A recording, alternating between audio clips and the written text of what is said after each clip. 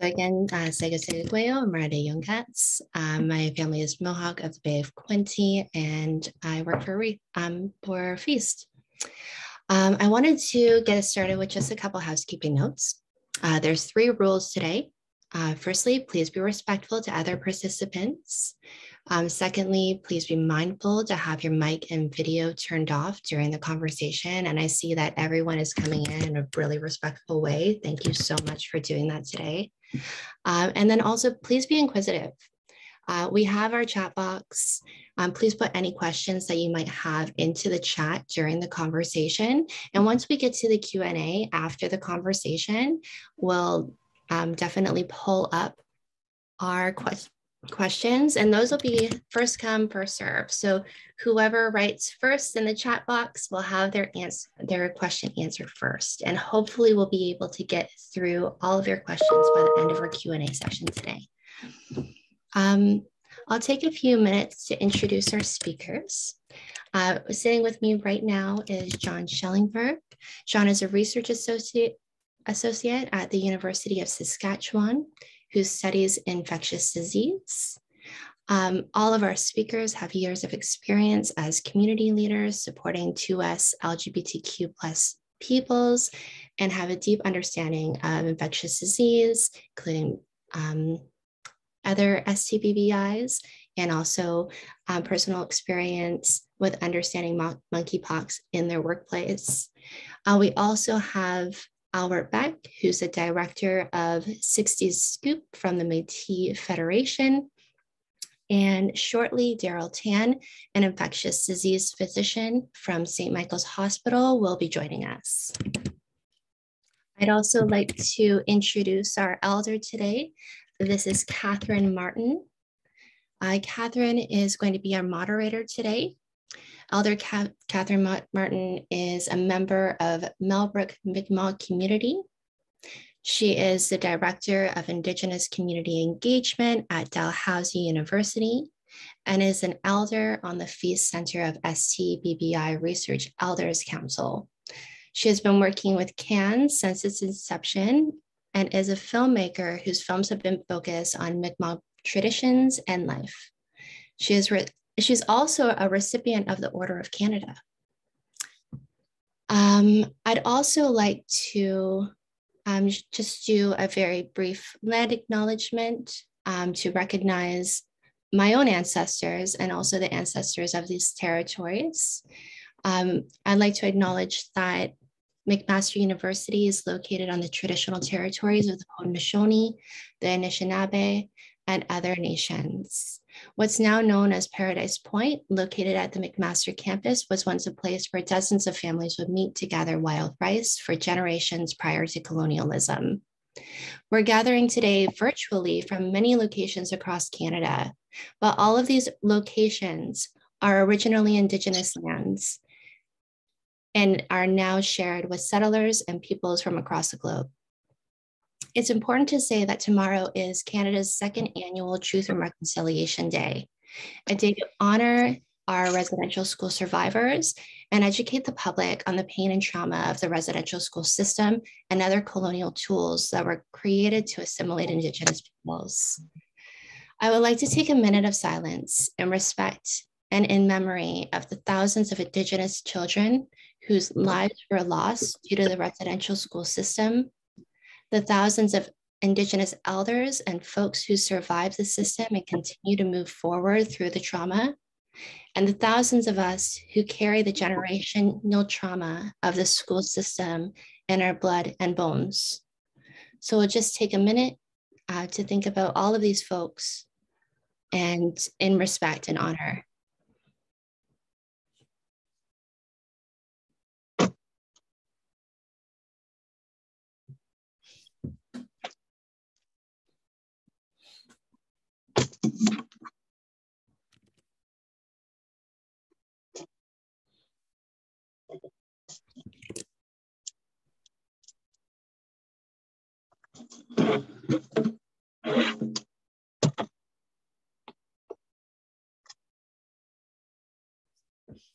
I'd like to now pass the mic to Catherine Martin, who will open our conversation with a prayer.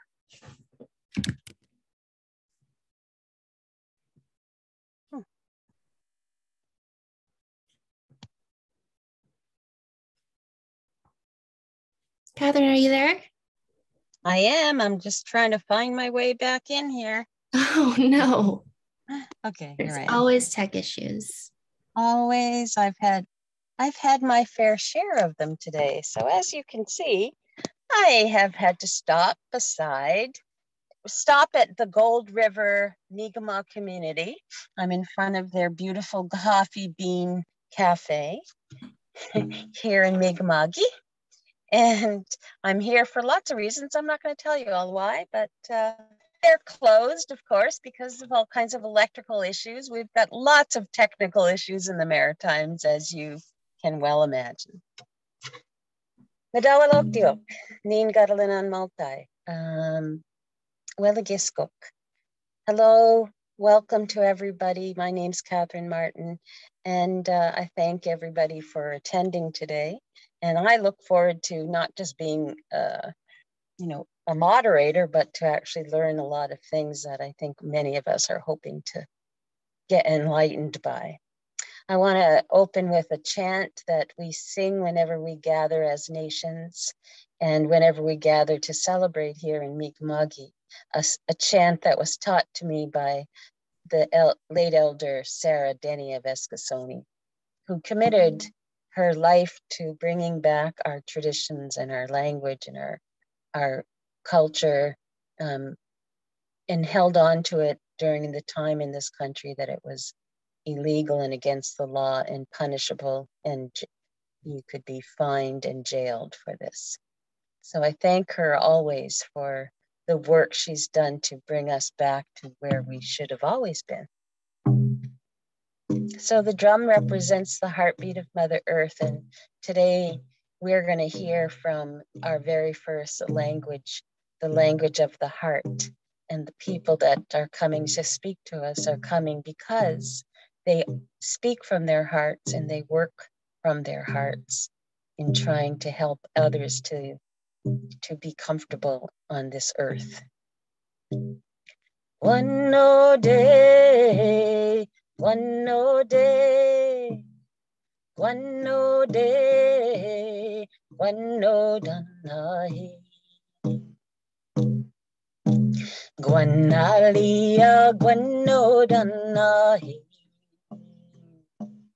Guanalia, guano danahi. Guanalia, guano de. Guanalia, guano de. Guanalia, guano da. Ego, igane. Ego, igana. Guanalia, guano danahi. Guanalia, guano danahi. Guanalia, guano de. Guanalia, guano de. Guanalia, guano da. Deyoka, deyoka, deyoka, deyoka. Guanalia, guano danahi. Guanalia, guano danahi. Guanalia, guano de. Guanalia, guano de. Guanalia, guano da.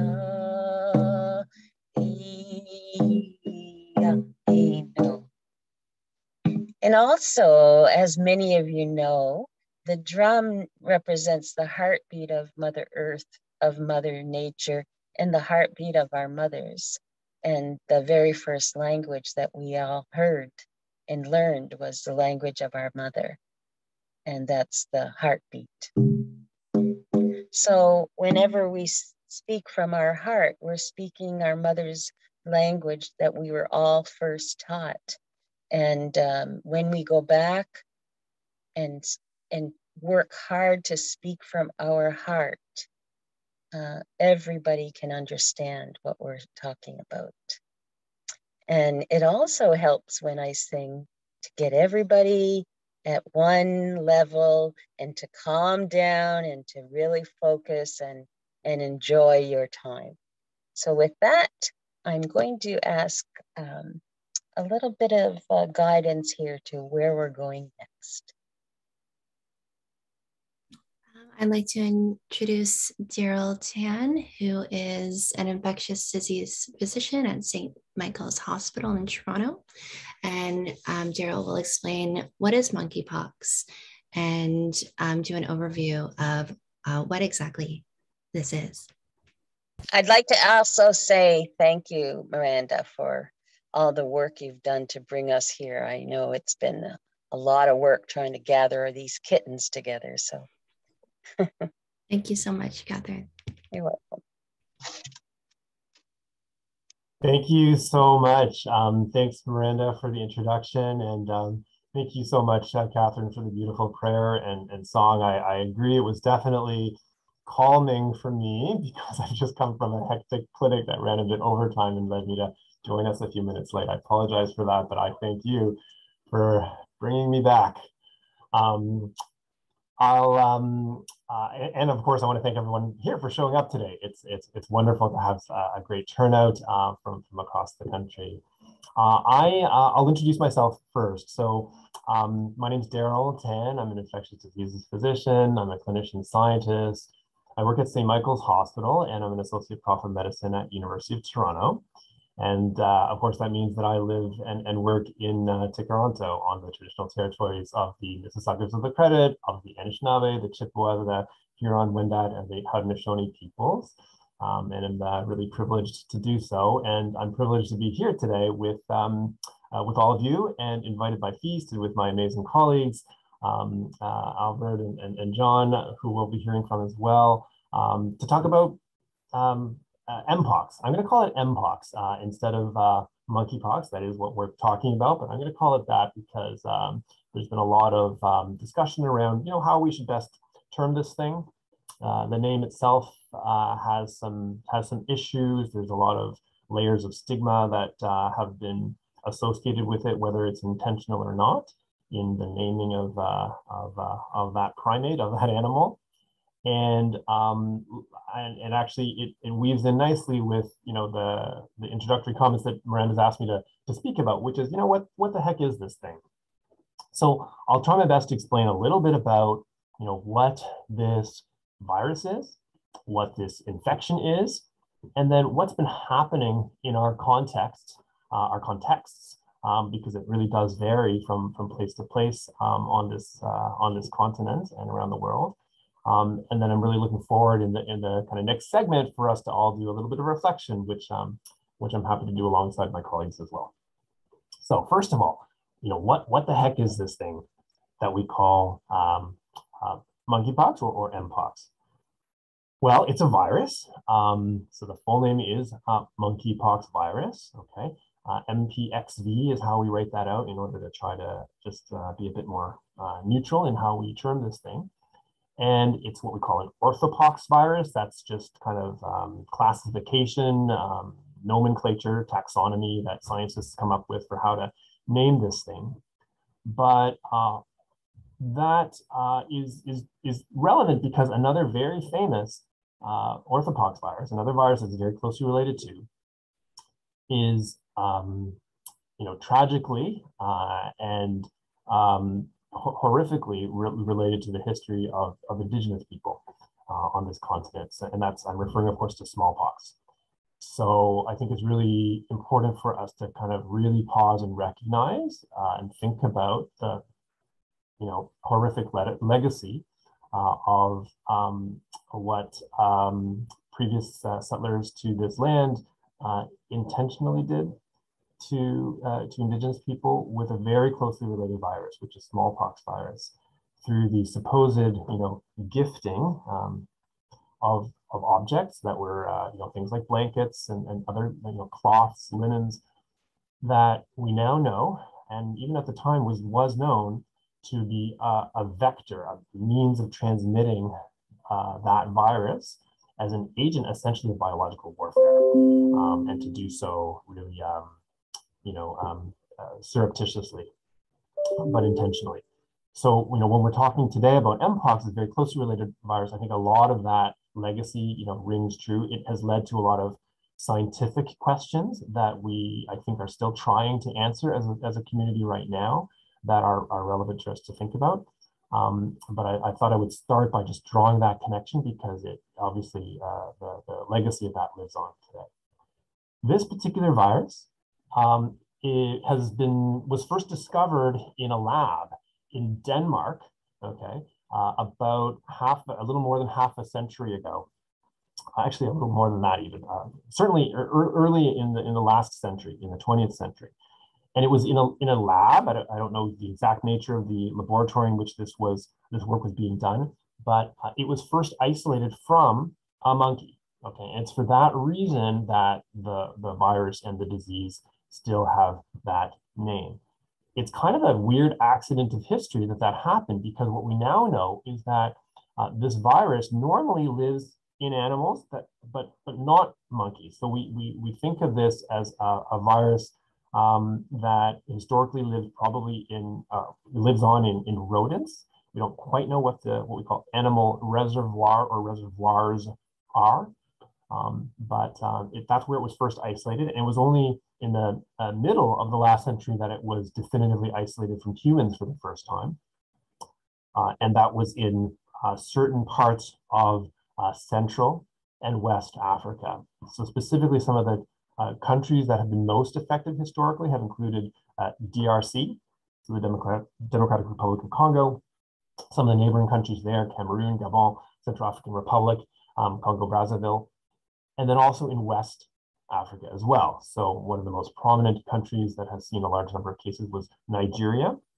Also, again, the western parts of Cameroon, a little bit in Benin, in Côte d'Ivoire, other countries in West Africa. And the biggest outbreaks that had happened had been, in the latter part of the 20th century. And then more recently, there's a little bit of re-emergence, as we say, of this in Nigeria a few years ago, 2017, 2018. But all the way along, what was understood was that this was kind of related to spillover, it's called, events, where the virus, because it was hanging out in rodents and animals, but those animals were in contact sometimes with humans, then it would cause infections in humans. So we call that in medicine a zoonotic infection. So an infection that was transmitted to humans from animals is called a zoonosis. So it's a zoonotic transmission. And that was probably happening repeatedly, and was happening maybe more frequently as human activity started to put animals and humans in closer and closer contact more frequently. So things like deforestation, climate change, urbanization, travel, different practices like that led to more and more contact. And of course, this is the history of many infectious diseases and many epidemics. Of course, COVID is a great example of that, spillover from animals into humans, leading to widespread human-to-human transmission. So that's a tiny bit of kind of the history of what we first learned about this virus. But of course, that was really not on many people's radar. And the history, again, of kind of neglected tropical diseases is such that most people, until just a few months ago around the world, had never even heard or thought about this virus. Nevertheless, locally, it was understood to be kind of re-emerging. Shame on the world for not paying attention to that early signal that this was something that posed a real threat to human health, in addition to posing threats to animal health and ecology overall. What had been happening was just very sporadic episodes where there was a bit of transmission to someone in a Western country or in a non-Central or Western African country, probably associated with travel. And there would be no further transmission. And so again, the world didn't really pay that much attention. One other exception to that is back in 2003, there was an outbreak of this actually on this continent. It was in some of the central United States. And a little under 100 people were infected at that time with this virus. All of that was actually linked to, again, a zoonotic transmission event. There was a shipment of prairie dogs, which are not dogs, they're actually a type of rodent. They're very cute, actually, if you Google what they look like. But those prairie dogs had been transported from West Africa together with some other animals that were subsequently found to be infected. And through contact with those prairie dogs from pet stores to humans, there was an outbreak of cases, but that ended after a few months. No further transmission was seen on this continent or outside of Africa until May of this year. So what happened in May of this year? I think it remains to be uncovered exactly why this happened, but what was observed was that a number of cases of this unusual infection were seen in individuals initially in the United Kingdom, but also some other Western European countries, in Spain, for example.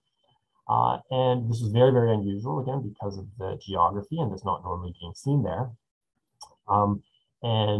What happened after that was, as people started to sound the alarm and say, be on the lookout for this, of course, jurisdictions around the world started to notice it and report cases all over the place. Here in Canada, that was first noticed in Montreal in the middle of May. And just days later, I can tell you that I had the privilege of being involved in the identification of our very first case here in Ontario. It was quite a coincidence. I had literally just seen reports that this was happening in the UK. I had reached out to some of my laboratory colleagues and said, if it's happening across the pond, perhaps it'll show up here soon. Are we prepared? Who's got a test that we could use to diagnose this? What's the plan? They said, no problem, Darrell, we'll let you know, we're looking into it. And then 2 days later, this patient presented to medical attention. So that's a little bit about the virus and the beginnings of this big epidemic that we've seen that's now affected well over 100 countries in all regions of the world, all continents, all regions of the WHO health categorization. I'm sure everyone's really curious to know, well, what the heck does it do? So let's talk about that now. So that's the virus, that's the epidemiology. But what do people experience if they acquire this infection? And really, it's a combination of, I like to think about 3 types of symptoms. So the first type of symptom that I'll list, not necessarily the first one that the person will experience, is flu-like symptoms, right? So most viruses, they make you feel lousy, your body responds to it, and that means that people can have these flu-like symptoms. That includes things like a fever and headache and malaise and fatigue, just feeling crummy all over. It doesn't, well, okay, I'll leave it at that. That's the first set of symptoms. A second thing, and it's quite distinctive because it's not every single infection that does this, is many people do have pretty prominent, what we call in medicine, tender lymphadenopathy, which is a fancy way of saying tender swollen glands, okay, tender lymph nodes. Commonly, this is in the neck, okay, so in the what we call the cervical lymph nodes, and also in the groin, so in the inguinal lymph nodes, they're called. So that's number 2. And then number 3, and perhaps the most characteristic, are the skin changes. So it does cause a very characteristic looking rash. We can perhaps share some links later on in the chat and elsewhere that are some nice resources for people to look at to kind of start to recognize it. But the pox part of the name means that the skin lesions that this thing causes are very similar to many other viral infections that we also call pox type viruses. So of course, many people are familiar with chicken pox, also called varicella. And if you think about what chicken pox typically does, people get a rash all over the place. And if you look at the individual spot on the skin, what happens over time, in a matter of days, is it starts as a dot or a red dot that quickly turns into a bump. Okay, and then it turns into a blister. That's the key. There's a period where there's actually visible fluid inside this little skin lesion. And then what can happen in Mpox is that it kind of ulcerates. So it starts to turn dark in the middle. It can the skin can open, break open, and subsequent to that, it'll scab over and eventually heal. So that whole process happens in each location that's affected. And all of this can be very uncomfortable. Some people find it minimally not a big deal, but most people find it really uncomfortable, really painful. Now, if some of that skin stuff happens in a more kind of sensitive and moist part of the body, what we call in medicine the mucosal tissues, such as the mouth, such as the pharynx, the throat, or the genitalia or the rectum, it hurts like heck, okay? It hurts an awful lot. And one key feature of the whole phenomenon that we've been observing since the spring of this year that I've left out, but is really worth emphasizing, is that overwhelmingly, what we've been seeing is that cases of Mpox have been occurring primarily in folks who self-identify as gay, bi, or other heterosexual men. At the beginning, back in May, it was something like north of 99%. That has slowly changed. It's slowly decreased. It's still well over 90%, but it is occurring in other settings as well. But what that told us unequivocally from the beginning is that it was really spreading through sexual networks. So guys were having sex with guys, and other trans folks as well who were having sex with guys, or often cisgender, but typically cisgender men were quickly, unfortunately, acquiring this infection.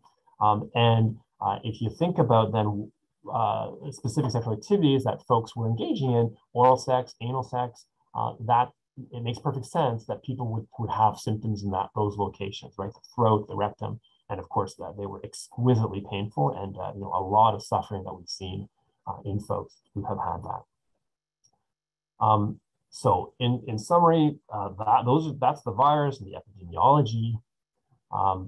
Those are the symptoms, right? So the flu-like symptoms, the swollen tender glands, and then the skin stuff, sometimes involving the mucosa, like the throat and the rectum. Those symptoms don't always occur in that order.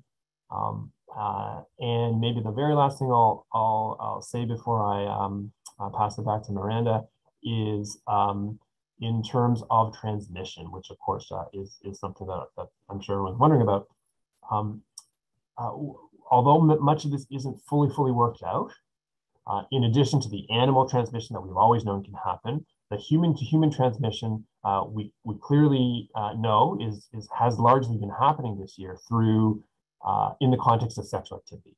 So it makes sense because we can find the virus on these skin lesions and in the throat and the rectum when we take samples. It makes sense that if you're in direct contact with it through sex, actual intercourse, actual oral sex, or even just kind of non-intercourse but sexual touch, just contact between skin and mucosa can transmit the virus. What's less understood at this point is the extent to which other modes of transmission are actually playing a role. So at the beginning, we were talking a lot about and concerned a lot about the potential for respiratory transmission. So it's kind of similar to COVID, right? Everyone, I think, these days knows a little bit about this terminology about droplet transmission, right? Bits of spit that fly out of your mouth and nose just through coughing, talking, singing, what have you, close to someone, or even airborne transmission, just floating around in the air. We don't actually have great data at this point about how much that's playing a role in Mpox transmission right now, although it's thought that it could be the case.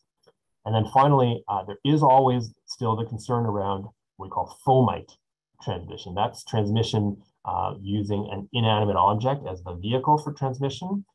Again, the whole gift of blankets, quote unquote, is a great example of fomite transmission, which was definitely happening with smallpox. We don't really know for certain to what extent that's happening with Mpox, but because of the relationship between the virus, we suspect that it's possible.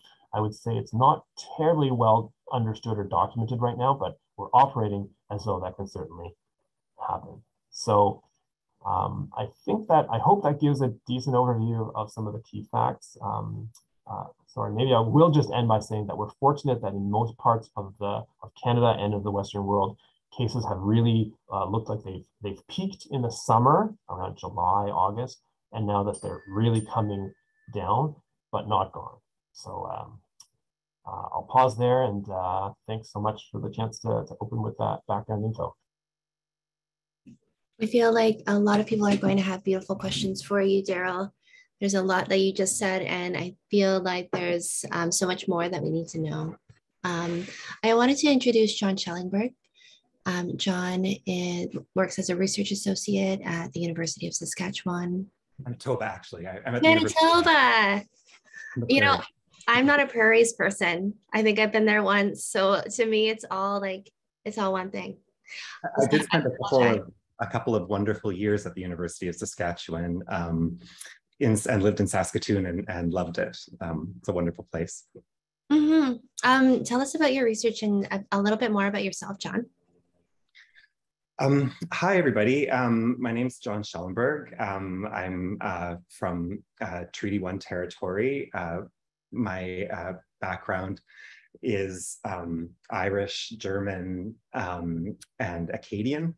My ancestors came here to Winnipeg, to Transcona, to work on the trains in the early 20th century. So that's my connection to this land. I'm really honored to be here today with everybody, and hearing that excellent overview from Dr. Tan was amazing, an amazing overview. And I just want to hear about vaccinations and how vaccinations are going. So, and how people are responding to the vaccinations and so on. That would be the question I have for you. But yeah, so I started working on HIV prevention stuff back in the early 90s when I was a teenager, and HIV was becoming a really important thing in my community. I was around for the Winnipeg Men's Survey, which was one of the earliest studies of HIV seroprevalence in gay and bisexual men in Winnipeg. And through that experience, I met a really good friend and mentor named Dan Allman, who some of you may know for his really groundbreaking work on community-based HIV research. A lot of his concepts are now, being operationalized through CIHR funding programs and stuff. So yeah, so the Winnipeg Men's Survey used saliva-based testing to test for HIV from people in bars, bathhouses, and people working in the sex trade in Winnipeg. And it was the model for the larger Ontario Men's Survey, which followed it, a large social behavioral examination of HIV risk. This led to a job at Village Clinic where I met more people who would become very dear friends and mentors to me, including Margaret Ormond, who has recently passed away, Randy Jackson, who I think is here, and it's been so great reconnecting with him through Feast over the last few years. But we met actually back in the mid-90s when we were both working at Village Clinic on providing HIV care here in Winnipeg, and really developing a lot of innovative HIV prevention educational programs. And at that time, there was a real transition between HIV being seen as a gay man's disease or gay and bisexual MSM disease, and recognition that this infection was affecting all people. And that's a parallel that I would like to draw between what we're seeing now with monkeypox is that sort of initial perception that people aren't at risk because of who they are, and the danger of that perception. I hope that we could discuss that later on, maybe. So at Village Clinic, we started a thing called the Living Room in the mid-90s, and Randy Jackson was really instrumental in making that happen, as well as Pat Stewart and Margaret Ormond and Carrie McCormick here in Winnipeg. this became Sunshine House over the years, and I'm sure many of you are familiar with Sunshine House because it's a really fantastic resource here in Winnipeg, providing drop-in services for street-involved people, for underhoused people here in the core area of Winnipeg, as well as having a real focus on the LGBTQS TTQ community through their Like That program. And they do amazing drag fundraisers, drag bingos, which are just so much fun. And if anybody's ever coming to Winnipeg, please, plan to be here for one of the drag bingos because they're fantastic. So when we heard about monkeypox in the middle of May, I was actually standing at the buffet table at the Communities, Alliances and Networks Skills Building Conference, which was held here in Winnipeg in May at the Fairmont Hotel. And was a fantastic conference. I think for a lot of people, it was the first conference that they'd been to since COVID. And it was such a fantastic experience meeting everybody involved in the Feast project, and then the wider sort of CAN community. We saw amazing performances by Jeremy Dutcher and others, fantastic dancing. Anyway, so I was talking to my buddy Katya, and she mentioned about monkeypox, and it was just like, so soon after COVID, it was just like, oh, everybody was just kind of like a bit winded, I think, and when I emailed Levi Foy, who is the executive director of Sunshine House, he was kind of like, oh, I'm not ready for this. And I think there was a real perception there at the beginning that this was coming, and if we didn't do something, this could sweep over us in kind of the same way that COVID had. And I don't know, a kind of pessimism, a kind of fear, and also just tiredness, like exhaustion, like nobody, like who wants to go there again, and so within a week we had information, poster, pamphlet, website development with the help of Jenny Hinkleman, who is their communications coordinator. She's amazing. Within a week we had information out in the bars and bathhouses, and it sort of built up to a webinar that Sunshine House hosted in mid-July about the monkeypox situation. Public health representatives were there, physicians were there, explaining kind of very similar to what Darrell just provided for us. And yeah, I think it really helped people or motivated people to get going on what to do next. And that really turned out to be vaccination. And correct me if I'm wrong, maybe I might be overstating, but I think Manitoba was the first province to start pre-exposure vaccinations even before we had any cases here in Manitoba. Okay, sorry, excuse me. Hi, sorry, I'm just sorry about that. Sorry, guys. Where was I? Yeah, and to date, even though we still only have a single case reported here in Manitoba, almost 1,000 people have been vaccinated through a variety of clinics, and so now that we're seeing the numbers go down overall, I'm kind of wondering how much vaccination has contributed to that, how much the 1,000 vaccinees here in Manitoba, are blunting the ability of the virus to progress. But I also, according to Carol Kurbis at Public Health, who emailed me this morning, demand for the vaccine has slowed, and they're kind of wondering what kind of messaging, might help motivate more people to get vaccinated. And also the question of when to vaccinate beyond the gay and bisexual MSM community.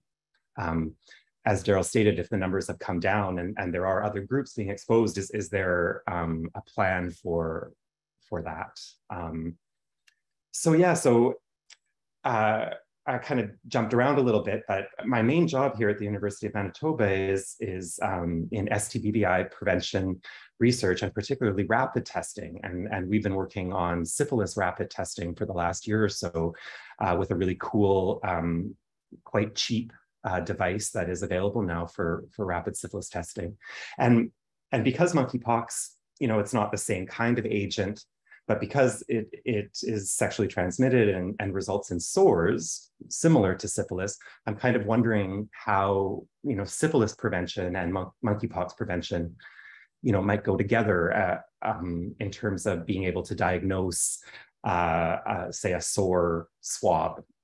If we could rule in syphilis or monkeypox sort of maybe right in the bathhouse, that kind of approach. So it would be a question I would have for Darrell is how you see testing being able to interrupt transmission chains and how that might look outside of the gay, bisexual, MSM community eventually, if necessary. I work with Dr. Jason Kindrechuk here at the University of Manitoba. Some of you may know him or have heard him on the news. He's often commenting on what's going on with COVID. His background is in Ebola, and so he's very familiar with the West African or the situation there in terms of infectious diseases. And he said to me that he thought we should be paying more attention to what's going on in Africa right now because there is community transmission happening. And I think that's kind of our worst fear here in Manitoba is some kind of wider,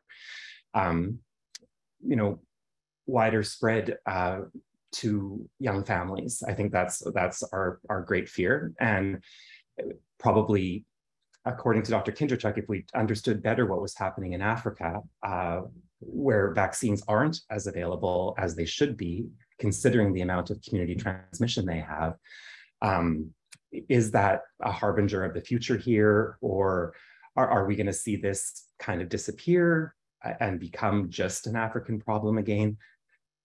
Anyway, I have tons of questions. I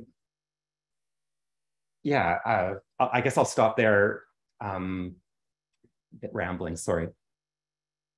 No, I appreciate everything that you just said. I think it's really pertinent to all of the issues, and you made some really great questions, which I've written down, which we'll ask Darrell right after our next speaker introduces themselves. I'd like to introduce Albert Beck. Albert is the Director of Sixties Scoop at the Métis Federation. Please go ahead. Thanks, Miranda. Thanks, Catherine, for the opening prayer. I'm Albert Beck. I'm a citizen of the Red River Métis peoples. That is located in Winnipeg, Manitoba. It's the historic Red River settlements. As Miranda said, I'm the director for the Sixties Scoop department with the Manitoba Métis Federation. And I just was listening to, I've just been educated, or I guess I would say I just got woke in terms of MPOX, in terms of the valuable information and education that, I received. And it reminds me of many, many moons ago in relation to the response and the experiences that I sort of have with relations to HIV. And I do see a lot of parallels, as John has mentioned in his comments. I think as a person that is a 60s Scoop survivor, I'm a family member of a missing family member, and I'm an intergenerational survivor of the residential and day schools. I look at this whole issue in relation to from a colonial lens, and how this type of illness or this disease has sort of is another one of those illnesses that Indigenous people sort of have to sort of weigh through and really be need to be aware of. And as in my experience as an educator, I think information is extremely valuable, and as well as at a vaccination. And I know that within the HIV process, education was really, really important, and the access to medications was also another important feature of sort of kind of controlling this. I kind of going back to this idea that, we have to remain vigilant. I think the super person that in my mind that usually is, we kind of think of a super person that's, fighting the fight and so forth. And we have many of those across the country that either through advocates or people with lived experience or our medical people, researchers, all working in tandem to sort of move forward on this. We have been a bit tired and we are a bit exhausted from the pandemic. And I can see when we talk to community-based organizations that are providing these services that they're tired, but also they're not funded appropriately. It's difficult. I mean, I look at Sunshine House as an example of working really hard and trying to service the community with basically very limited funds to be able to do that. So they are, sort of having to do this like most organizations on the side of our desk. And so, it doesn't get the attention that it really needs. But I was, as John was talking, he brought me back. You brought me all the way back to the beginning of the HIV pandemic, when I first walked into the doors at the Gay Men's Village clinic. That's where I was introduced to, STBBIs and just basically overall health and access to gay men's health. And of course, that changed over the course of the years in Manitoba with the 9 circles and so forth and so on. But you brought me back. You just brought me all the way back to the beginning. And I think about what lessons did we learn from community? And one of the things that I found which is one of the lessons I think that's really important, is the fact or the idea of education and getting the information out to the community.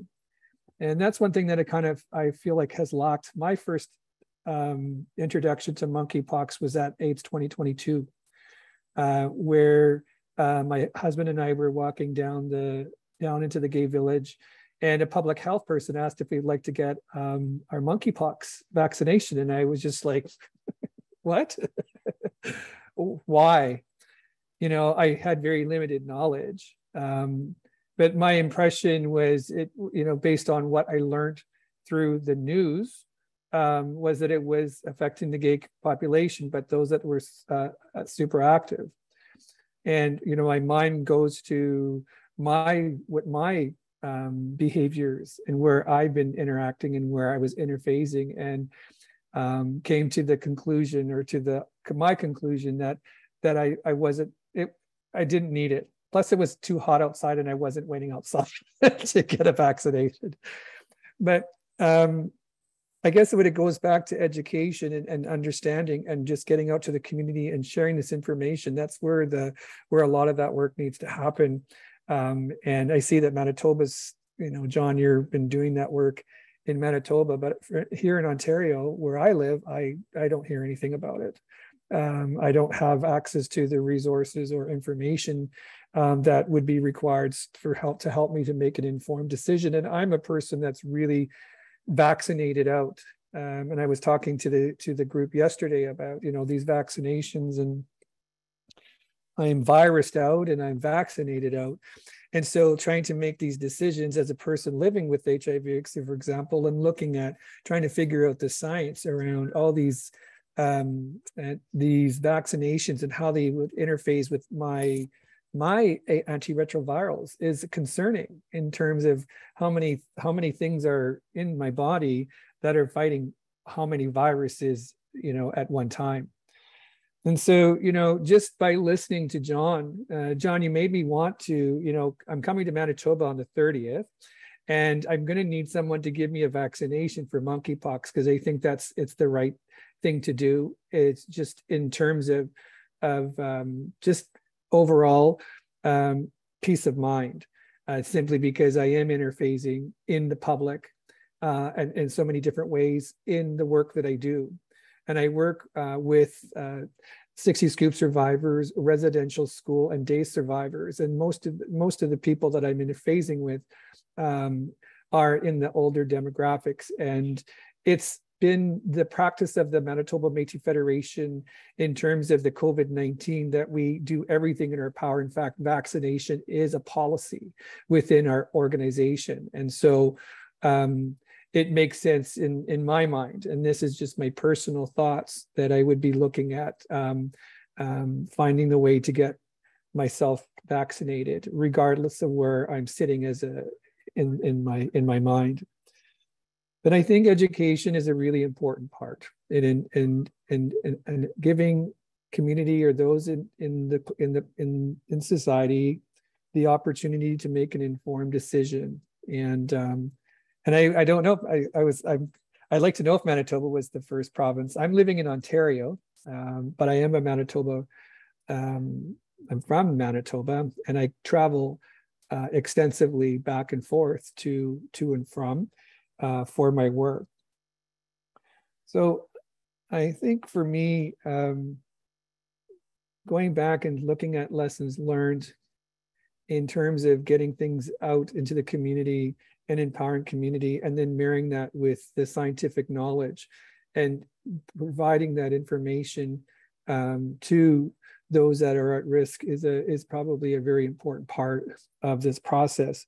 And I know that I was talking to Dr. Tam yesterday a little bit about my perception and how things sort of moved in terms of the HIV pandemic, the COVID-19 pandemic, and then the Monkeypox illness. It's not a pandemic, but it's still a situation that we're closely monitoring and could explode into something more than what we're actually really realizing today. And so, I look at how perhaps maybe Mpox is an opportunity for us to sort of try to get it right. And it seems to me from listening that the information is getting out there in Manitoba. I don't know if it's getting done across the jurisdictions in a coherent way. And we look at, for example, COVID-19 and the vaccine rollout in some of the provinces. For example, Indigenous people fell within a different level within the priority populations. And in some provinces, for example, in Ontario, Indigenous people were a priority group. So I'm interested in the vaccine strategy and questions around the vaccine process. And where can organizations really be helpful in moving forward and ensuring the populations that do need to have those vaccines or that information, what is their role in advancing that based on the limited resources that is out there. I don't see a strategy right now from the federal government or any government right now, in my view, that has a strategy for Mpox. But community is responding and doing the work that they need to do. So as a person living with HIV, with a person that lives under, lives in an urban setting that is becoming woke in terms of what this virus is and what it's about. I think it's important that this information and whatever information we can get out to the community is out there. And from an Indigenous perspective, this information would need to come out in a more culturally relevant, distinction-based approach, because we may live in certain areas, but our lifestyles and the way that we interface with one another is very different, and our cultural protocols and practices are very different. And so when we look at ceremony, when we look at community gatherings, when we look at a number of different things, we need to be really mindful of how we are going to educate our citizens. I'm a local chair for the Michif Otipemisiwak, which is part of the government structure of the Manitoba Métis Federation, and I made an inquiry to our Minister of Health around what are we doing. We've really focused on COVID-19 as the government has really focused on it because there was a lot of resources, and of course, the pandemic was much different than what we're sort of dealing with right now. But the question is, and always has been as an advocate for under HIV and STBBIs, is what is our government doing? What is Indigenous governments doing to sort of get ahead of the game?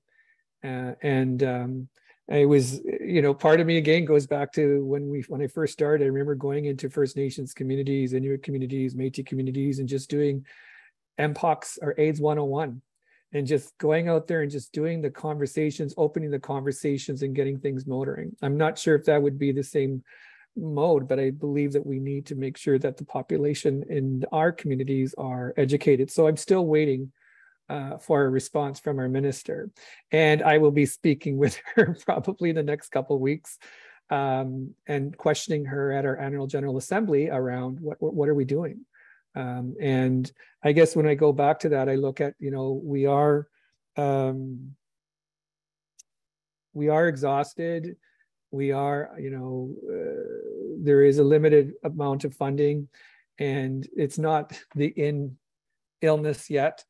And I don't want to get to that, to the in illness, but I hope that we are able to sort of get ahead of this, so that we're not dealing with this. And I'm happy to hear that the numbers are going down, but still those are people that are still being infected, and those are people. And I love to be able to hear zero if we can get to that. So I guess I'm all over the map a little bit. I like to ramble a bit, but I do go back in time. There are parallels, and what things can we do differently? And what things can we take from the past and use in this particular situation? And I think that there has been many lessons learned, and I think that the organizations are pivoting to this, but I believe that they will need more resources to be able to do that. So as we're coming out of COVID-19, now we're going into MPOX. So anyway, that's how I'm sort of thinking right now, but I appreciate the opportunity to share my thoughts. Thanks. Thank you so much, Albert. I do have a question for you, Darrell, because in Canada, the numbers are going down. But I remember watching this webinar from Sunshine House that John sent around. I'll put the link for that in the chat as well. And back in July, they were stating that about 60 countries had been affected by monkeypox. And when you were giving updates, you were saying 100 countries. So although numbers are going down here, globally, it's really changing. Do you have anything to add to that? How is that happening? Yeah, it's a great question. So there's a lot to say. I guess the kind of high level picture would be to say that we clearly saw the current epidemic begin, or it was first noticed in Western countries, right? Western Europe, Canada, then the United States, Australia, the global north, or the West, if you will. And it was really, really concentrated in the sexual minority men, as we said. What we, of course, all know is that the world is connected. We also know that queer people were everywhere, right? And so it doesn't surprise us that things that spread super, super quickly in certain parts of the world, it is just a matter of time before it gets elsewhere. We saw that with COVID, we saw that with HIV, we saw that with pandemic after pandemic. So none of this is a surprise.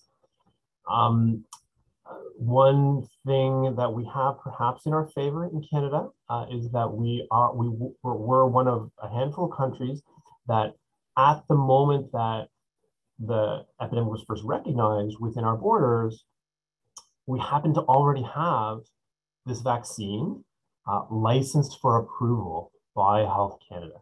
Now, for a different indication, it's a vaccine, it's really a smallpox vaccine, okay, third generation smallpox vaccine. Replication incompetent is all the jargon that goes to describe it, but it's a vaccine that was designed because of the concern around smallpox primarily as a biological warfare agent.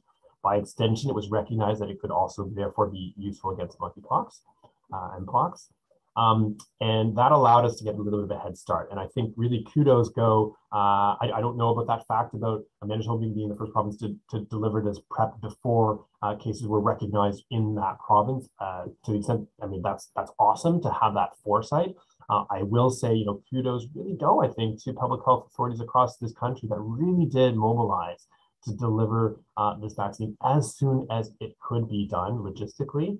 And as Albert was describing, giving it out literally in the street, asking people, are you interested? Giving people that option, that choice, doing that in the context of a global HIV conference where we knew that there would be people from many resource limited countries where access to this would be zero. That was really, you know, wonderful. And I think a lot of credit is due to public health authorities who often work under the radar and are not recognized for these efforts. All of that may very well have a lot to do with the progress what we've been making in settling things down in Canada. But then the very last thing to say, and then I'll pause, is that you know, as we've said before, it's been recognized that, you know, this epidemic has been really explosive in sexual minority men. There is the question, you know, why did it happen now? What changed? What was special about the spring of 2022? There's lots of hypotheses out there, you know, people suddenly going out there and mixing because, you know, COVID was, you know, quote unquote over, which of course it's not, but changes in behavior related to that. Okay, maybe that has something to do with it. Certainly there's questions around whether the ending of the global smallpox vaccination effort in you know, around 1980 globally has led to a global population that is more now susceptible to viruses like this. That is very likely to be true and a factor here, but it doesn't explain why it would have happened this particular year at this particular time. A lot of this could have just been random, like just one random travel event that went unnoticed that led to a bit of transmission that suddenly was detected. That's very plausibly part of why this happened. In other words, not that much explanation is necessary or even possible. But another potential explanation for why now kind of circles back to your original question, Miranda, which is that it's very possible as well that there has actually been a little bit of this virus circulating around the globe for way longer than we recognize. And that it just was this weird, you know, illness that someone had, and it just kind of ended there and didn't come to medical attention because we know that this infection resolves spontaneously the vast majority of the time. And again, in the context of transmission through sexual networks in a community that is around the world, marginalized, discriminated against, you know, in many countries around the world, it is literally illegal, as we all know, to even be identified as someone who engages in same-sex behavior. It's no surprise, it should be no surprise that this would be hard to gather good information on, right? So that people would not feel comfortable stepping forward, seeking medical attention that they need and they deserve because of these structural forces of discrimination. So all that to say, it's also possible that some of the detection is actually picking up low-level transmission that had always been going on, that just never came to attention because our eyes weren't looking for it. There's systemic structural forces that prevented people systematically from getting the care that they needed and feeling comfortable accessing health care services that they visited.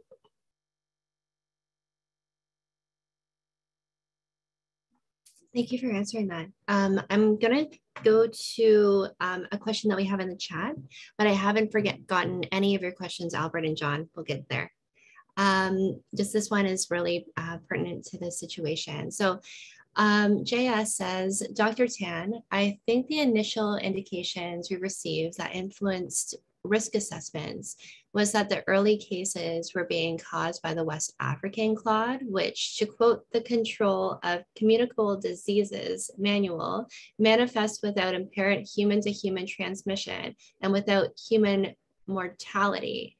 Are our cases in Canada still the West African clade? Has the virus changed? Or was the data/investigations lacking to support the without human-to-human transmission statement due to the past geographic location of past cases? Good question. Yeah, thanks so much, Miranda, for reading that to everyone. And thank you, Jill, for the question. I'll try my best to tackle it. There's a lot in there. Please feel free to engage more if there's other things you were thinking about that I don't address. I mean, so one thing, so maybe for everyone to understand, what the heck is this word clade that we're talking about here? It basically just means, you can think of it as a subtype, right? It's a microbiological way of subdividing different strains, if you will, of a virus. We talk about different clades of HIV and different clades of SARS-CoV-2, the virus that causes COVID, and there are different clades of Mpox as well. Historically, one fun thing for everyone to just be aware of, one thing, fun thing in terms of the nomenclature, there have historically been recognized to be two different clades of Mpox virus. They have historically been referred to with reference to the geographic parts of the world in which the viruses have been recognized.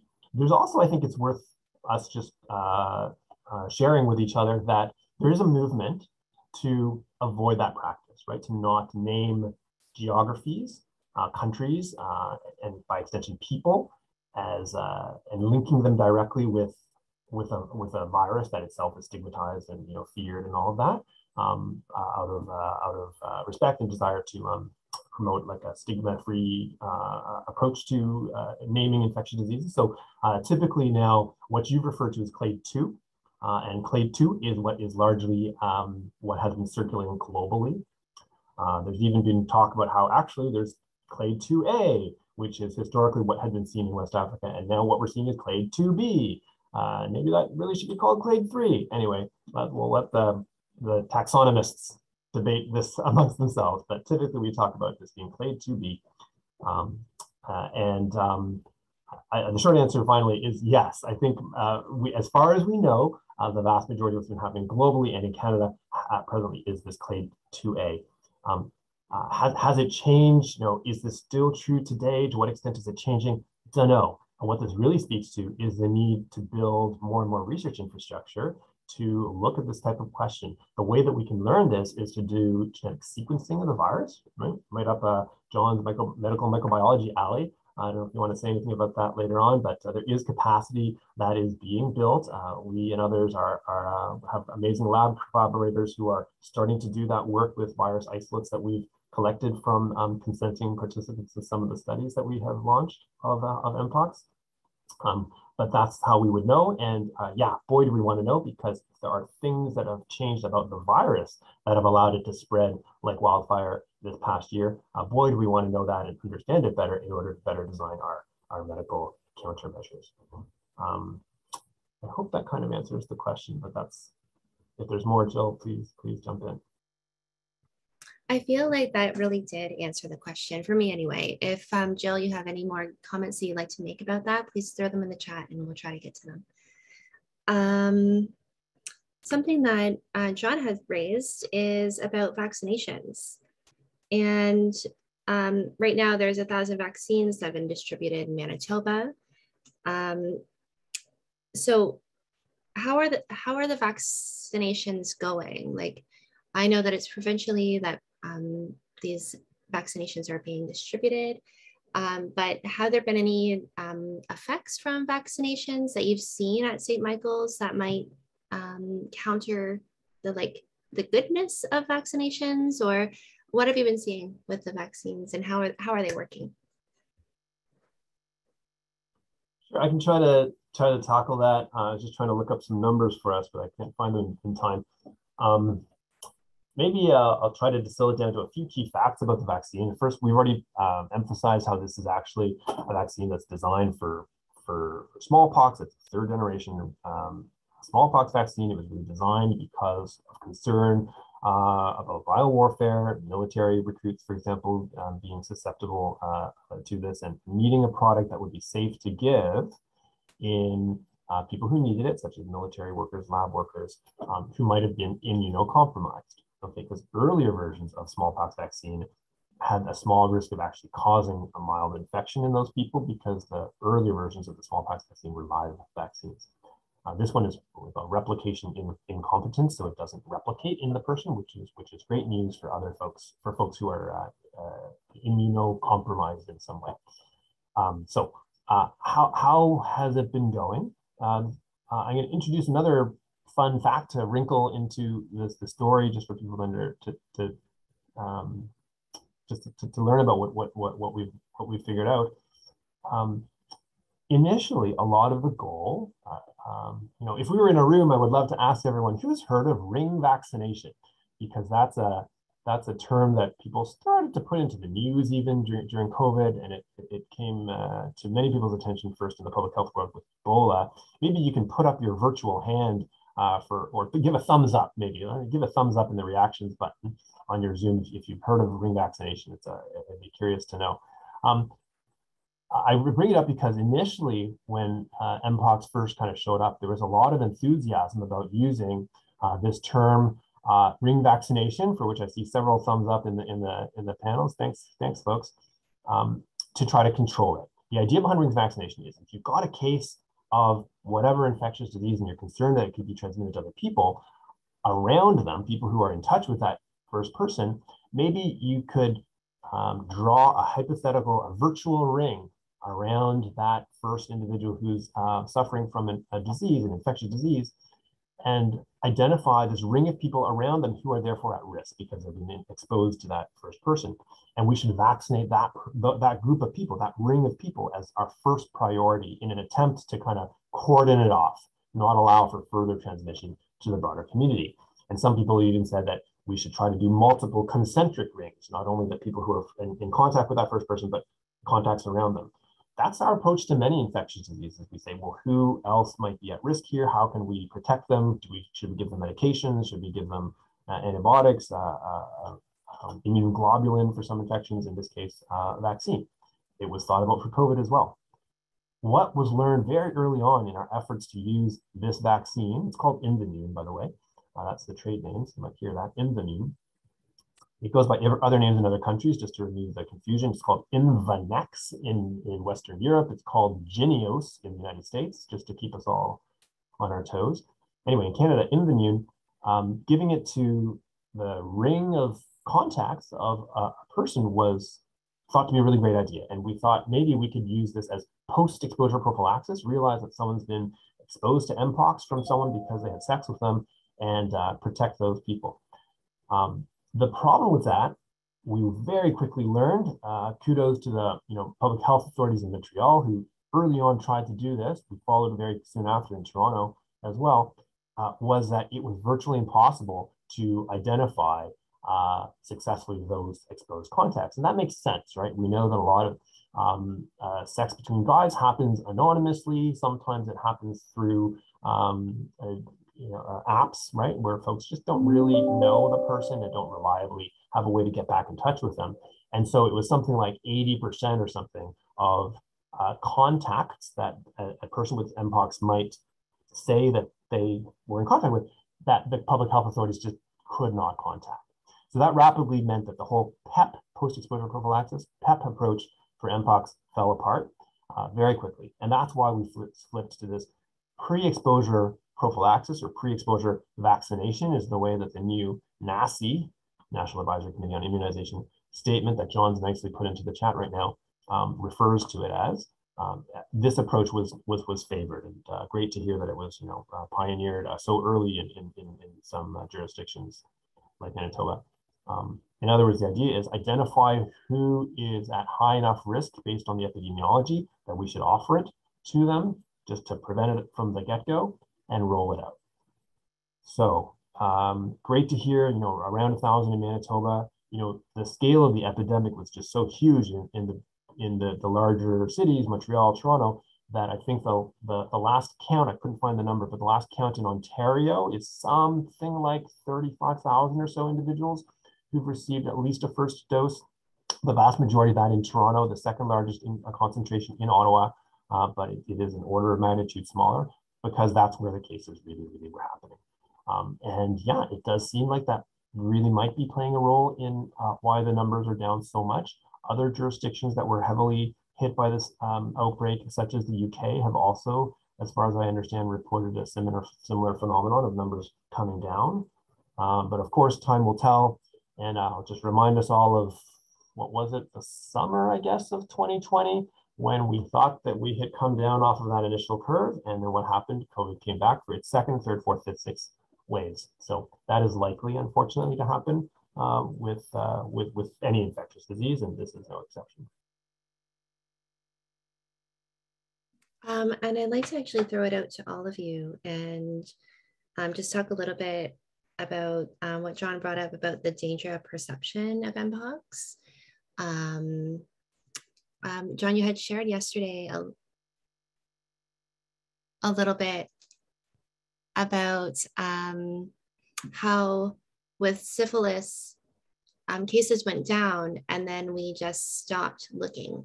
Just, people stopped being proactive about protecting themselves. Can you talk a little bit about that? Oh, as soon as you unmute. Yeah,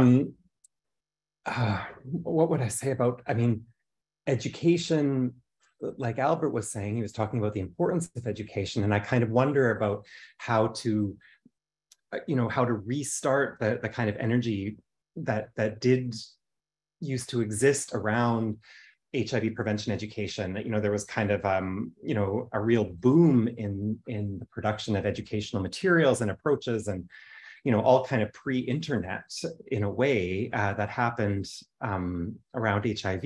And I also just can't help but think about the current context here in Manitoba, where rates of HIV and syphilis are exploding. And it's not like it's a new problem. The problem's been around for quite a long time, in terms of outbreaks in groups of young people, and particularly young women. And everybody gets alarmed. Everybody's really concerned. The doctors are, what can we do to stop this? But there's, what does monkeypox education look like when we're already have such a huge education deficit when it comes to HIV and syphilis? And how do we revive some of that energy? And, some of the people that I work with here, they really want to get up to their communities. They want to be up educating in their communities. And there's a lot of will and desire to do that, go and give back to, their home reserve and so on. But how do we get there? Especially post-COVID, because COVID just kind of made a lot of things that were going on kind of collapse or be put on hold. How can we now kind of, come out of that and revive some of the like HIV 101 kinds of things like Albert was referring to. And I really feel that there might be a gap there, especially for the younger generation. Although it seems like the internet has every piece of information you could possibly need, how do we redesign our educational approaches for the internet age and places where, there's variable access to the internet? So you can't just depend on, online things. So in terms of exhaustion, I'm kind of wondering about vaccine exhaustion in the wider population, and if people will be reluctant to kind of get on another vaccine bandwagon. And the question I would have for Darrell would be, how do people feel after they take the vaccine? Is it like, I've heard anecdotally here in Winnipeg that people get quite sick after the vaccine, and that they require a day off work, and that some people might need help, support, nutritional support or other kinds of help to sort of get through the ill effects of the vaccine. Anyway, I'm just kind of wondering how, how people feel about that, and whether that would be an inhibitor for people to get the vaccine.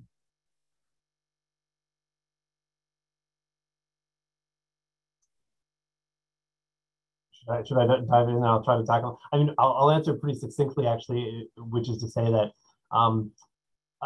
based on the data and based on our own clinical experience, I would say that it hasn't been a striking problem. Certainly, there has been some AE, adverse event surveillance going on about things that people are voluntarily reporting as a side effect or an adverse event after vaccination. Doesn't seem like there's a concerning signal about anything being out of the ordinary at all. There's a more active study that's now just getting off the ground called Canvas, which is used to look at lots of vaccine safety questions for other vaccines. So we'll have even more data in the future. But the short answer is it hasn't tended to be anything out of the ordinary with respect to what you would expect with a typical vaccine. A little bit of soreness at the site. Yeah, some people might feel a little under the weather, but really nothing striking has been what my experience and my colleagues' experience has been, and what the early data seem to show it.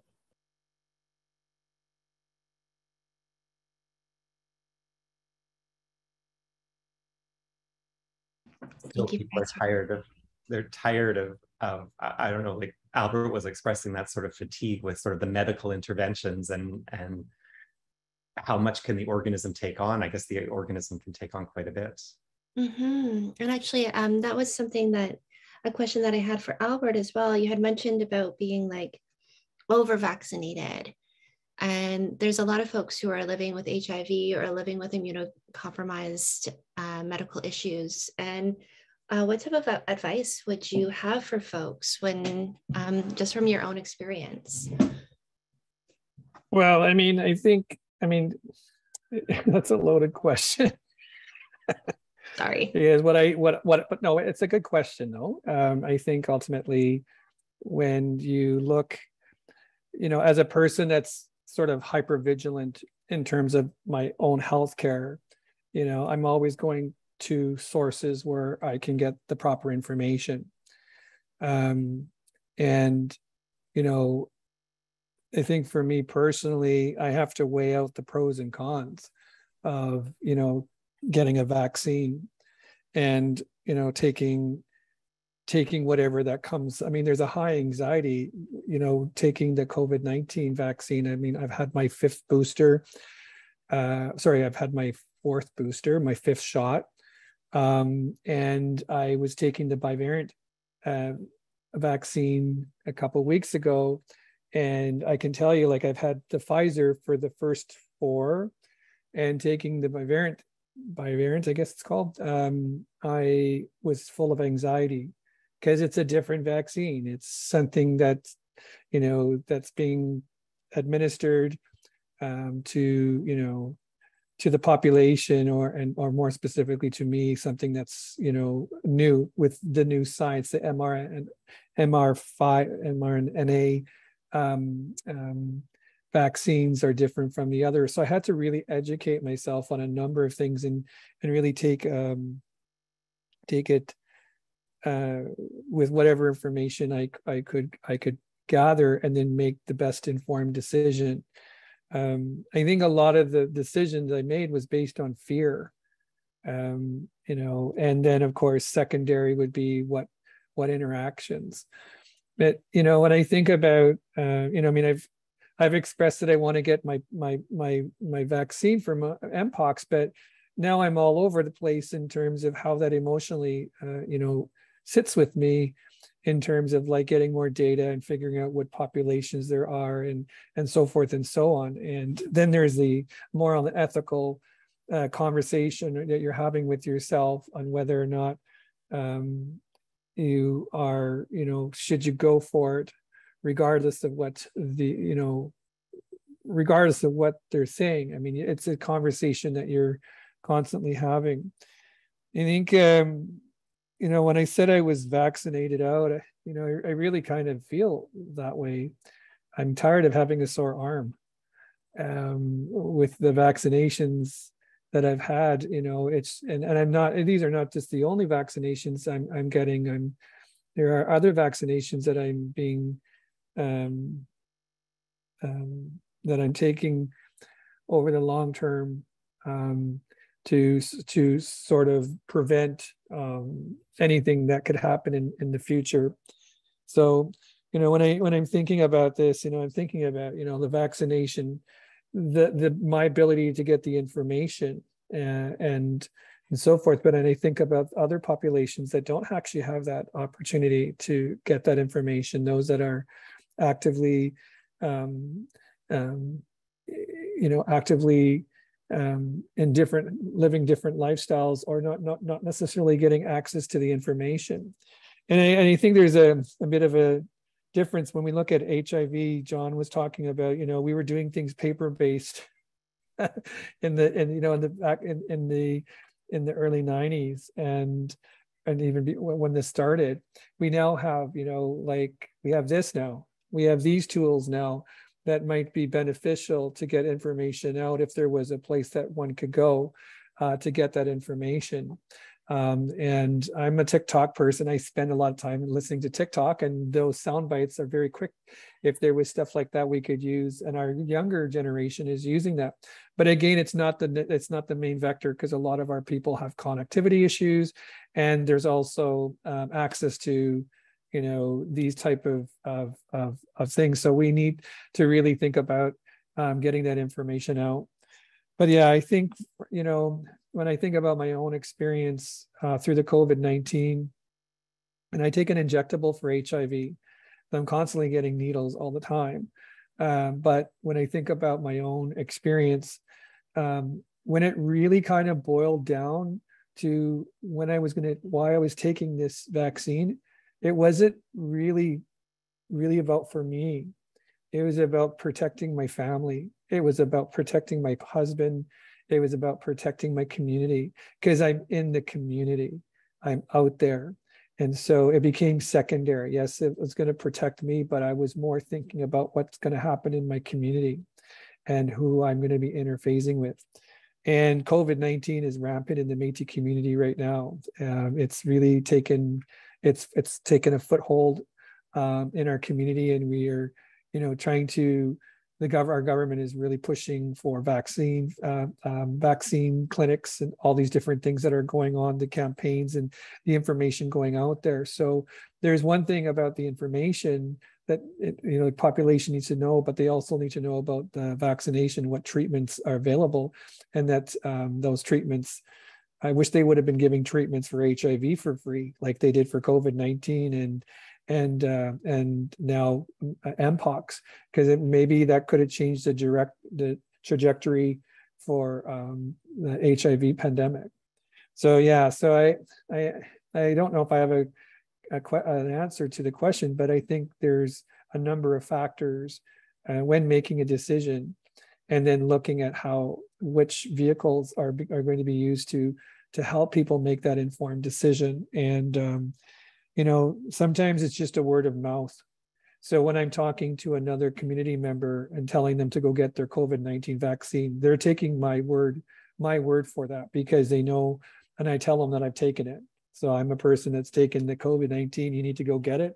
It starts in the family and it percolates across the whole family, starts to call, and it kind of works in that way in the Aboriginal way. It comes from word of mouth. So people that have in the community that are advocates, people that are working in the sciences and the researchers, people that are working in public health, people that are working in the prevention field in their communities are going to be the source of information and the person to go to. They normally are. In my family, I'm the go-to for pretty much a lot of the information. We have nurses in the family; those are go-to for primary health care advice. But when it comes to different other things, I'm the go-to for that. So yeah, so hopefully I just shared a little bit of light. Yeah, I really do believe that you did so. And Darrell, I'm going to ask you the same question, but then also Randy Jackson's put into the chat, can we or should we apply harm reduction principle, particularly for those who are vaccine hesitant?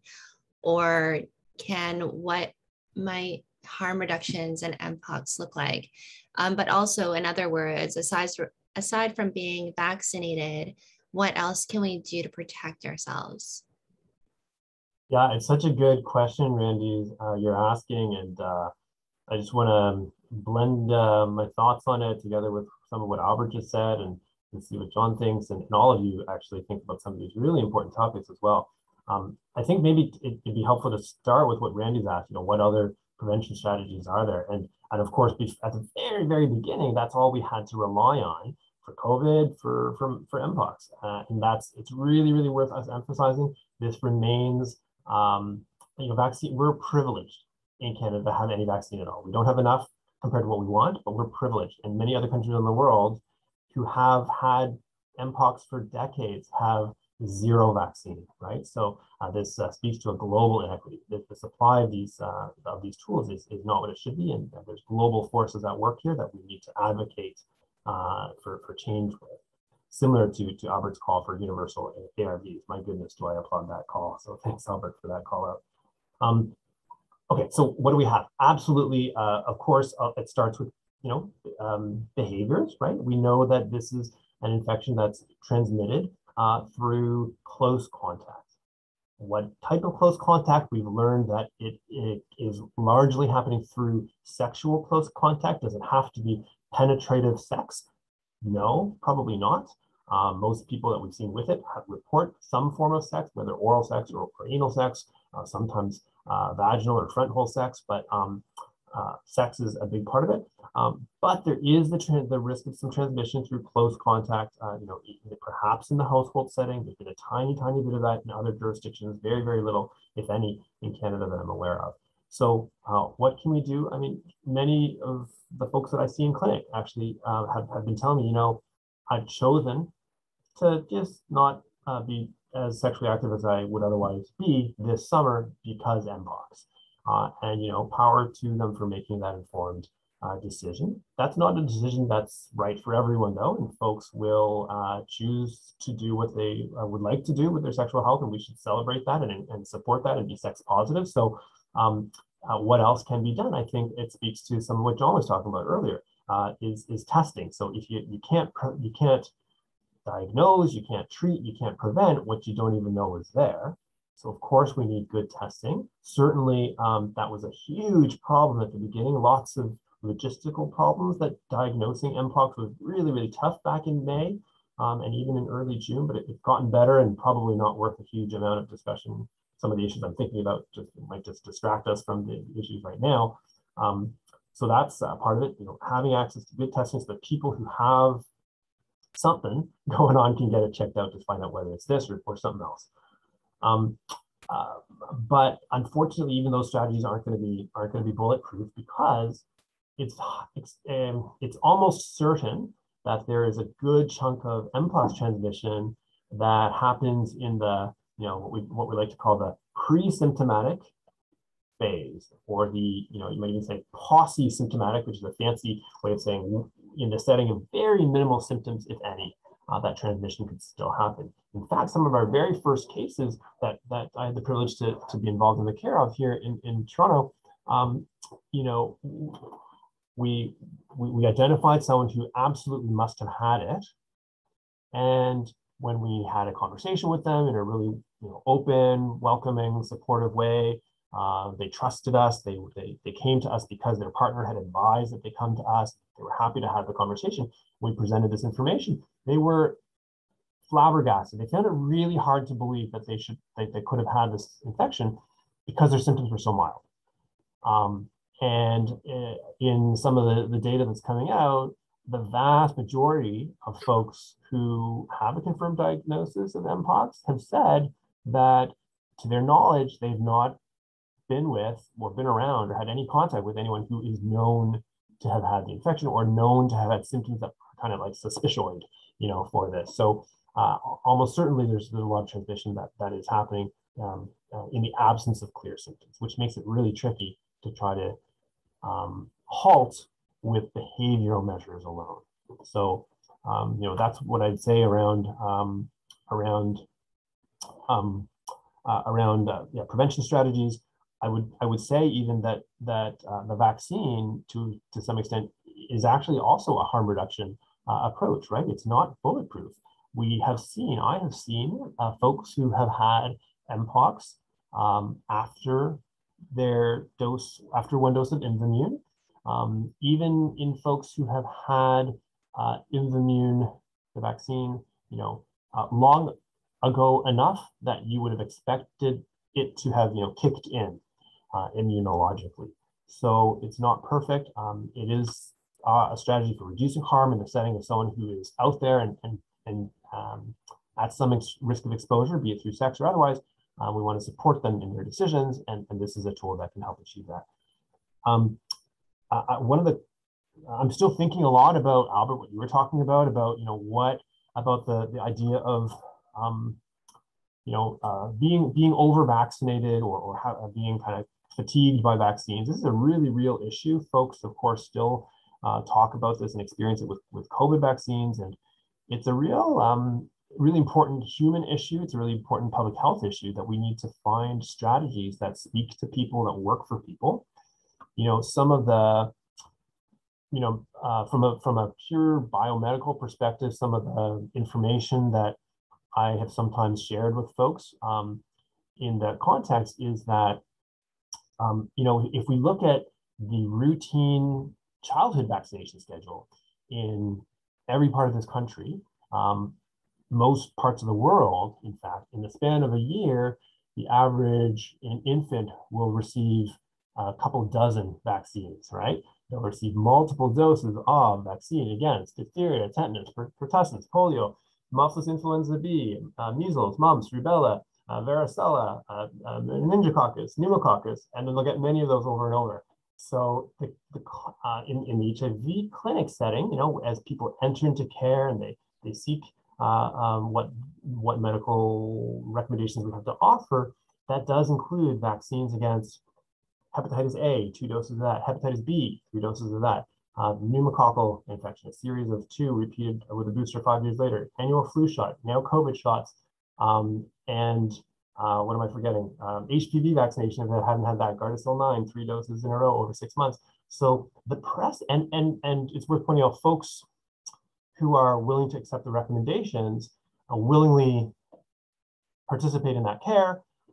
It goes really well, right? In the childhood setting, we know this is what allows our society to have, virtually eliminated many of those infections within our borders.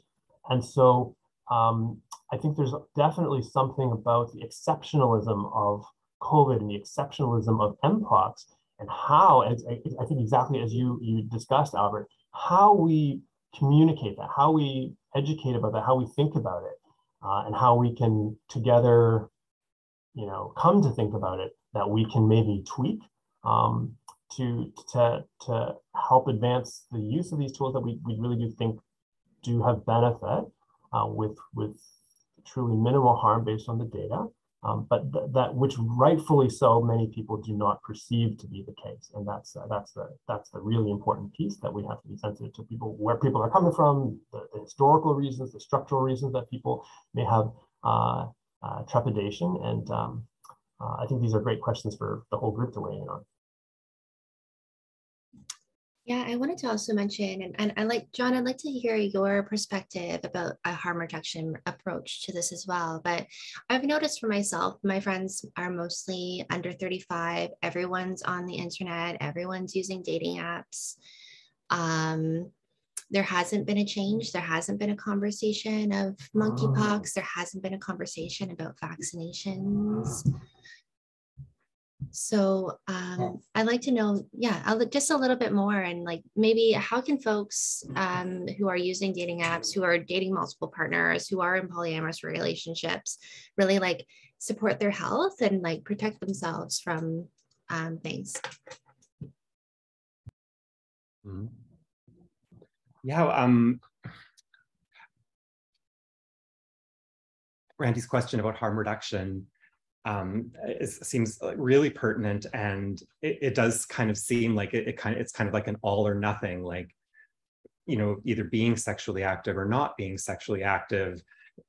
And of course, for many people, it's not possible to not be sexually active or to be just with one partner.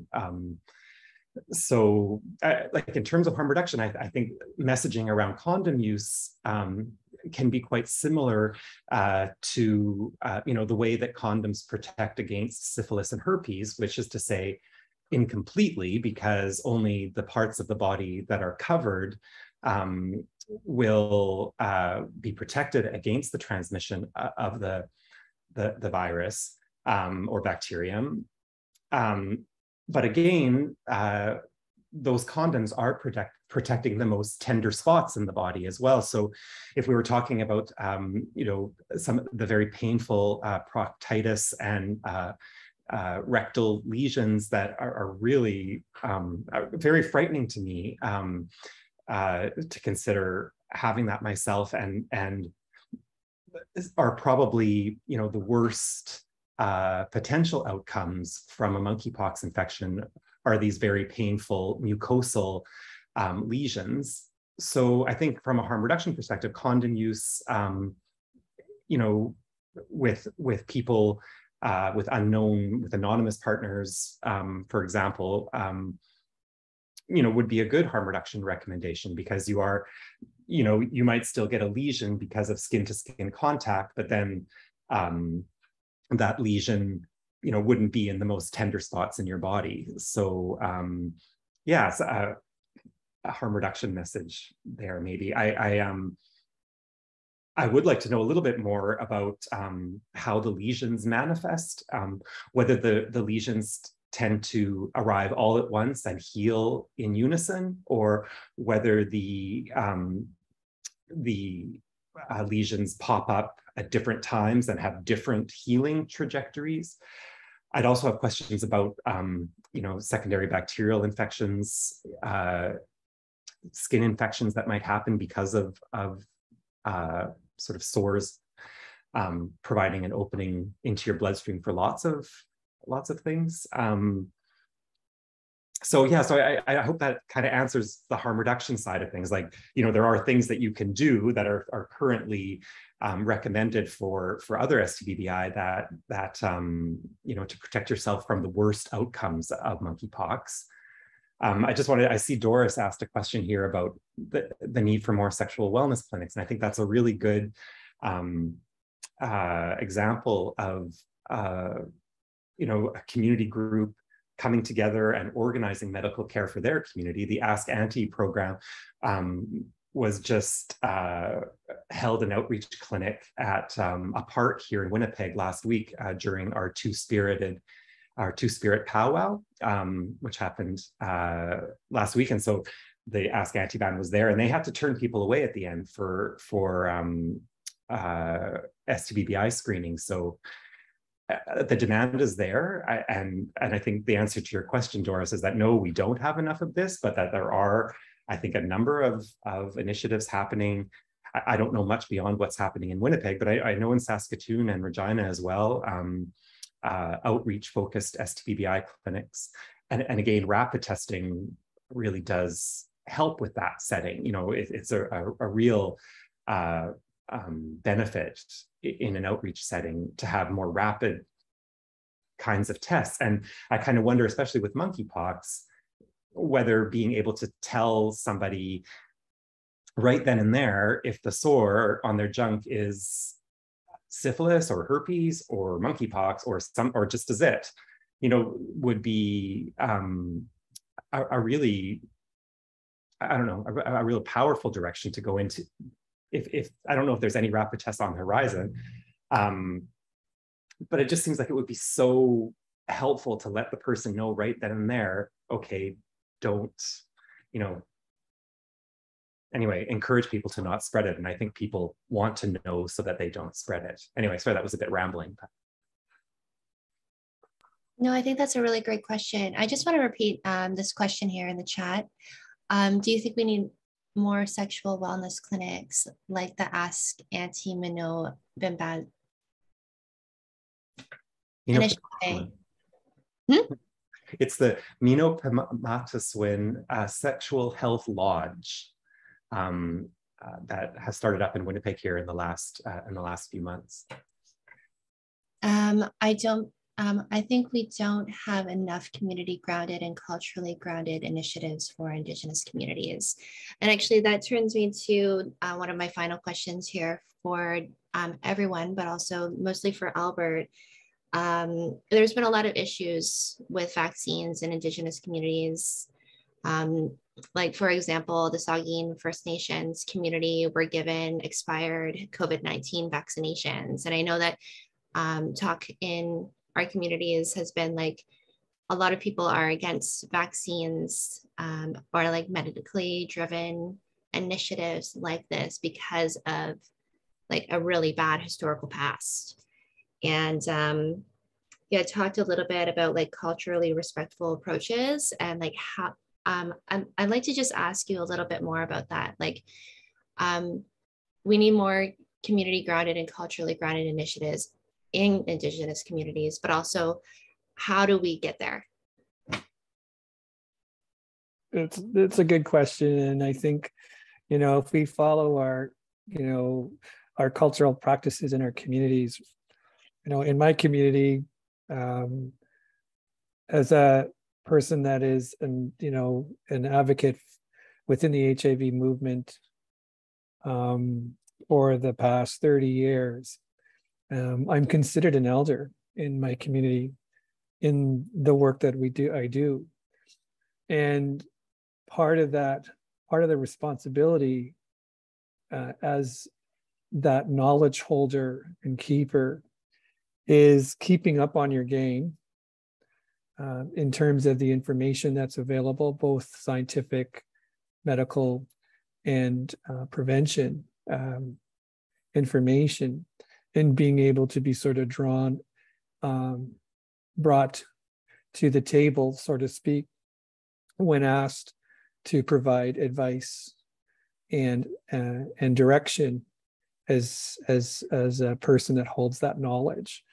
And I think where things kind of break down is because of colonization, because of the differences in the way that information is understood, developed, and passed. You know, I'm actually, this is an interesting conversation because there has been some conversation around science and how science, you know, the search for answers from a colonial European perspective, in the drive for knowledge development is really focused on the academic and building the career of a science or researcher.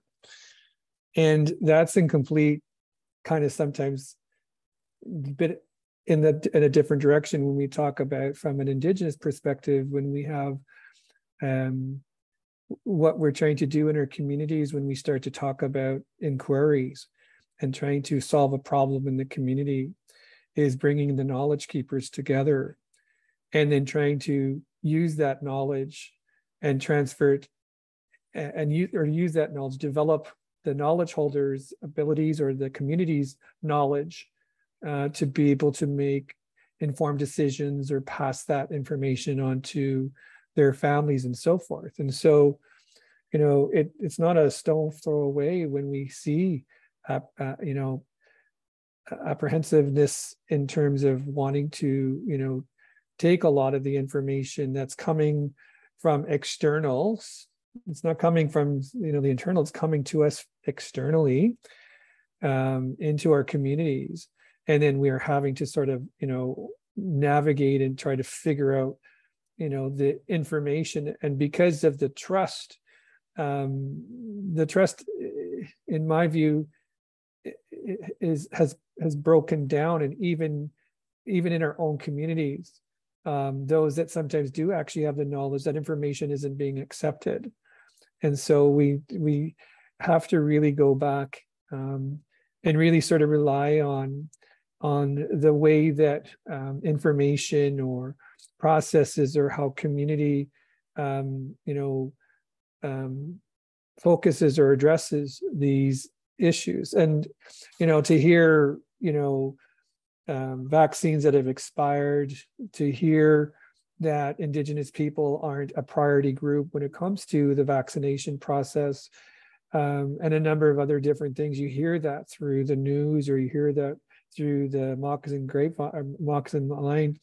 It really does create, you know, sort of a storm, so to speak, that can really prohibit, you know, movement of, you know, information and approaches that Indigenous people would need to take in terms of that. The other component to this is the belief around illness. At one point in my life, I believed that HIV was a virus. It was biological. It was attacking me, and it was attacking the human race. And over time, I've moved that into more of a spiritual context, and look at HIV, for example, as a teacher, and look at COVID-19 as a teacher. I'm looking at it from a different perspective. And so, although the effects of HIV, COVID-19, these different viruses that are circulating in our society have, some negative outcomes, that what we're not paying really attention to is what teachings are they giving us, and what should we be paying attention to. And so the world really learned from COVID-19 that a pandemic can level a complete society or a complete world globally and slow everything right down, right? And so, when I look at, when we look at that from an Indigenous perspective, maybe the way that we look at illness, how we look at viruses, how we look at the different things, not necessarily, the transmission, but what some of the messages would be from these particular teachers that are coming to us, then it makes, the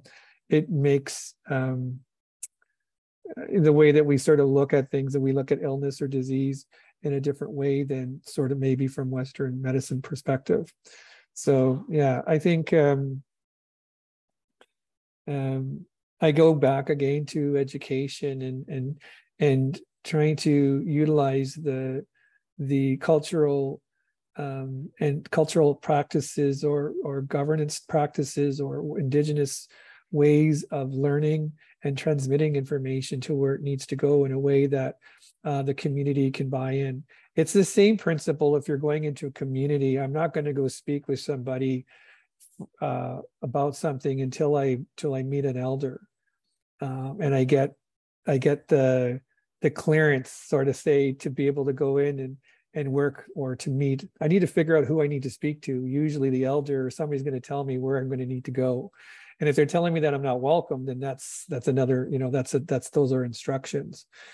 So, there are protocols in our communities that really that need to be honored and practiced when we are looking at these different circumstances, no matter what they are, health or social or anything of that sort. I think that's my thoughts on that. It's been a really good conversation. I love this ability to be able to share from a community perspective, because I think when we look at the individual or collective experience that we when we talk about viruses or the mpox or any virus, it really needs to have a human element as well as the biomedical and research elements. And I think blending those all together in this conversation has been really, really helpful for me as a learner. I'm constantly learning, but I think it's been a good conversation. I think something that needs to continue. So thanks. Thank you. Thank you, all of you. Niawagoa, which means thank you so much from the great piece of my heart in Mohawk. I am really grateful for this entire conversation. And I think that we've brought out a lot of very culturally relevant, but then also very pertinent information on mpox. And also, I really appreciate this this idea of calling it mpox rather than monkeypox that you brought forward, Darrell, because yes, it does eliminate a lot of stigma that people have had around this. And maybe with this type of name change and so forth, more people will be able to comprehend that there's more of an issue happening here, especially for the greater public. Maybe it'll become a little bit more relevant. But I think that we've covered all of our questions that have been in the chat. And I think that we've had an amazing discussion, and I wanted to throw it out to all of you that I'm just sincerely grateful for today. I'd like to ask Elder Catherine Martin to come back and close our conversation today. Are you there, Catherine?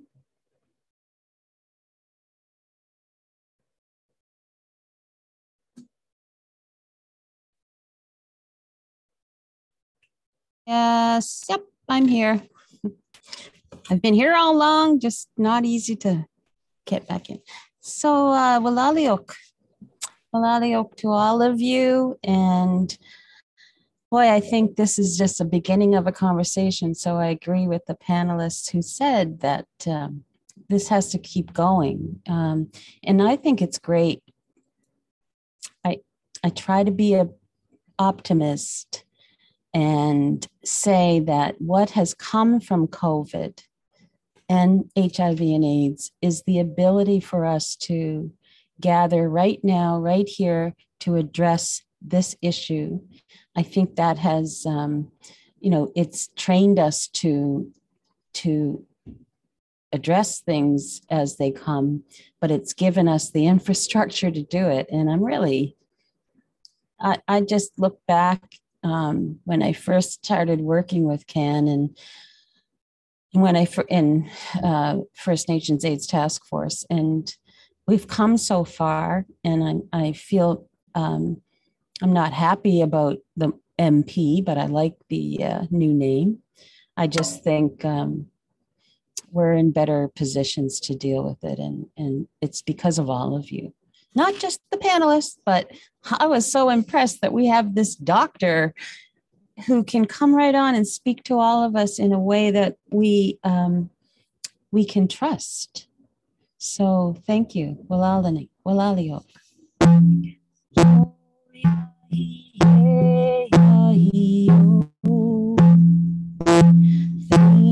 you, great Spirit, for the sky. Thanks for the seasons that are part of life. Thanks for the daytime and for the night. And thanks for the way of our lives. Oh, yahi, yahi, oh, yahi, oh, yahi, yahi, oh, yahi, yahi,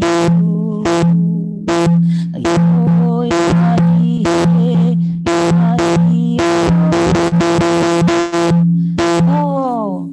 And Miranda, thank you so much. You're just, you just give me so much hope of the conversations we've had leading up to this. And, you're going to be one of those in the lead with the background and the research you're doing. And I appreciate that. Okay. Thank you all. Okay. Please take a look at our FACE website, and you'll be able to find this conversation online to share with your classrooms, to share amongst your faculty, so forth. So thank you again for joining us today. Okay. Malta. Ona Gagami.